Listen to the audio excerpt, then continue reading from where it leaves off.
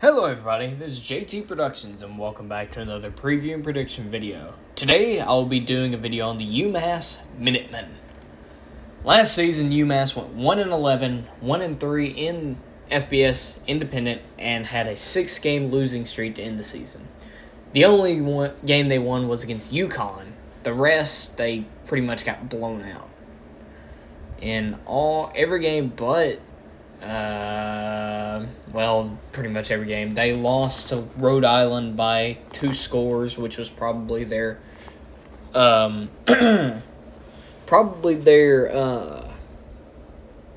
besides their win, their best loss, I guess. So let's hope that they can get it better this year. That's what I got in my notes. They have a new head coach, Don Brown. He's in his first season at UMass. Can they improve at all? They have no transfers coming in that I know of. So, let's just get to the schedule. This is not going to be pretty. On the offense, they pretty much have everybody back. Nobody notable was drafted that I know of. Let's just get this started. Week 1, they play at Tulane. You're not going to win that one. At Toledo, week 2, you're not going to win that one. So you're 0-2. Then you have your first home game. Stony Brook. I mean, look at last year. Last year, you lost to Rhode Island and Maine. At home. In blowouts. So let's hope that this coaching staff, I'm going to have hope that this coaching staff can get stuff done like this. So I gave you a win. Stony Brook, I have no idea where they are, but I gave you the win there. Then you go on the road the next week to Temple. You're going to lose that one. Next week to Eastern Michigan. You're going to lose that one. So you're 1-4. Then you play Liberty. You're going to lose that one. You're 1-5. Buffalo. You're going to lose that one.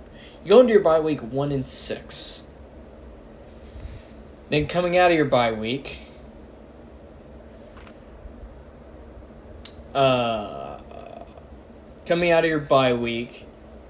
you play New Mexico State. I don't think you're going to win that one. Then you have back-to-back road games. Here's the weird part. I usually say that back-to-back road games, it's hard to win both of them. I have you winning both of these. At UConn and then at Arkansas State.